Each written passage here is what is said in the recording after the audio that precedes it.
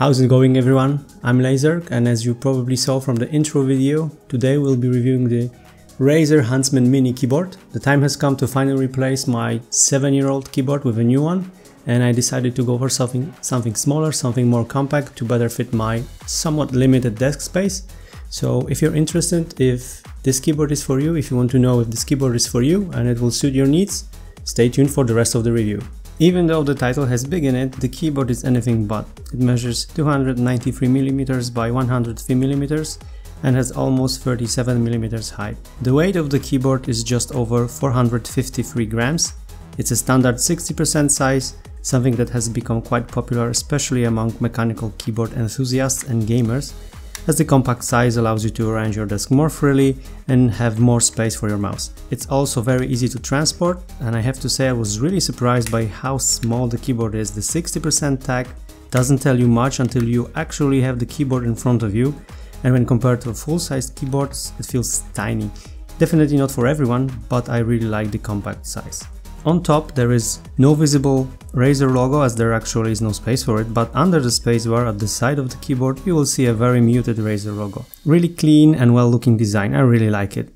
The bottom is fully covered in Razer typography in glossy finish, barely visible overall unless you put some side light into it. Since it's at the back of the keyboard you will never look at it, but it's a nice aesthetic touch. The Huntsman comes in two flavors, black and white, or how Razer likes to call it, Mercury.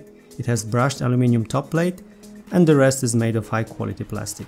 The keyboard overall feels very solid. You can also choose from two different key switches, clicky purple and linear red. Previously I was using the clicky switches on Razer Blackwidow, but after switching to Razer's reds I know there's no going back. I'll tell you why in just a moment. The keycaps are double shot PBT, which suggests high durability and wear resistance. The font is clean and nice, although when using the RGB lighting you can notice on some keycaps that the backlight is uneven. Nothing deal breaking, as you won't be looking at the keyboard while playing or using it, but I guess there's room for improvement in the future iterations. Good news is that you can freely change the keycaps, as they use the same mounting system as the Cherry MX keycaps, so if you want to add some individual flair to your keyboard you're welcome to do so. Razer even offers different colored keycaps for the Huntsman on their website. On the back of the keyboard there's a USB-C connector, and even though Razer uses their own USB-C cable, there's plenty enough space to use anything you like. So if you want to make your keyboard a bit more unique, you can choose from a variety of different USB-C connectors and add some more individual flair to your own setup. On the bottom you will find two pairs of feet, allowing you to set the keyboard at two different angles. When placed on the feet, however, the keyboard becomes more prone to movement, so there is a chance it will slide while you're in a tight situation and you're mashing your keyboard trying to stay alive. When laying flat, 4 rubber feet will glue the keyboard to your desk, making it harder to move around. As with most of gamer-focused products right now, we do have RGB lighting, but it's nothing over the top. The lighting is rather subtle, with minimal light spill under the caps, which helps the keyboard achieve more subtle and toned-down look, fitting the rest of the build. You have a couple of built-in lighting scenarios which you can toggle through, or you can use Razer's own software, Synapse, to set the lighting patterns to your liking. Now let's talk about something that's probably the most important factor when choosing the right keyboard for you, so the user experience. Like I said before, I'm coming from a Razer Blackwidow, which had a really clicky, really tactile switches. They were quite loud but also quite responsive, and you knew exactly when you press the button. The switches here are very quiet, linear, and there is no pronounced actuation point. And the good thing about this keyboard, and also for some it might be a downside, is that the actuation happens at just 1mm travel time. So the keyboard is very responsive, it's very snappy, and as soon as you just tap the button you see the result on the screen. It can be a good thing because it can give you some competitive advantage while playing shooters, for example, especially shooters or MMORPGs, something where you need a very quick response time. But it also can be a bad thing because for me it sometimes led to accidentally pressing buttons I didn't want to. For example, when typing or when playing games. Happened to me a couple of times that I just barely brushed the space bar and my character jumped, which sometimes can, you know, ruin the whole action, or when you're aiming down sight or doing whatever that requires a bit of focus.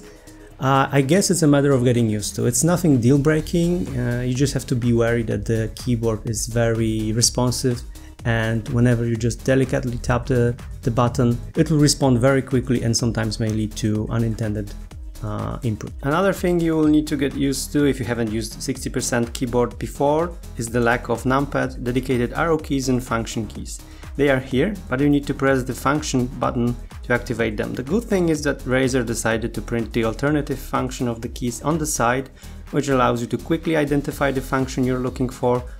Also, when you press the FN button, only the switches that have additional functions assigned will light up, helping you quickly find the one you're looking for. I'm using the Huntsman with red switches from Razer, which are similar to cherry reds since the release of Huntsman Tournament Edition, which is a 10 keyer or 10 keyless version of this keyboard. Razer made some improvements with their reds. Listening to the feedback of the community, and the switches sound much better now. You can hear for yourself.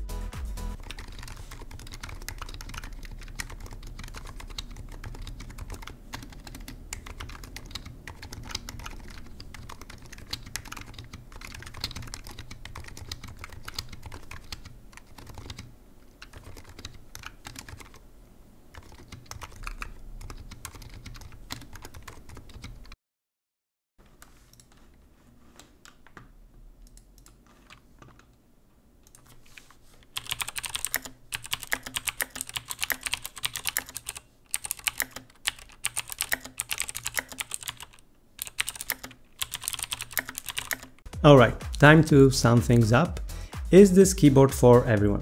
Well, definitely not. If you're looking for a keyboard that will help you with your productivity, then the lack of arrow keys and the num keys will be distracting and will not help you with your productive work. Definitely not. Also, if you're coming from a mechanical keyboard enthusiast community, I think there are better choices for you out there, which allow you to, for example, change out the key switches to match your preferred style. If, however, gaming is what you're looking for, the Razer Huntsman is a very good choice. It offers a very quick response, the switches react very quickly, they're very quiet so you won't be irritating anyone else in the house, they won't have to listen to your very clicky keyboard. And of course, arguably the most important factor is the small size of this keyboard. The 60% keyboard, whether it's Razer Huntsman or anything else, will allow you to more freely arrange your desk and have more space to maneuver with your mouse. As for me, I really like the size of the Huntsman Mini. It fits on my desk really nicely, and like I said, coming from a full-size keyboard to this small keyboard is really something new for me. And I really like the quiet red switches from Razer. Keyboard is not without its faults. For example, the spacebar is a little bit wobbly. When you shake it, you can hear the keyboard rattle. But overall, for an average user, for someone who mostly plays games and needs a very compact and at the same time very responsive keyboard, like myself, then definitely Razer Huntsman is a good choice for you. When it comes to price, it starts at around $120, which is a pretty big price tag, and I probably wouldn't recommend getting one on its full price because, well, to be honest, it's quite expensive. However, if you're able to get it on some kind of discount like I did, I actually got it at around 20% discount. It's a very good choice and I would definitely recommend getting one. I would definitely get it again because I'm really satisfied with the way it works, with the way it feels and with the way it plays. And for me, the most important factor is that it allows me to free up a lot of space on my desk. Alright, that sums up today's video. I hope you enjoyed it, and if you did, consider subscribing to the channel for more content like this. I'm Lazer, thank you for watching and I'll see you soon.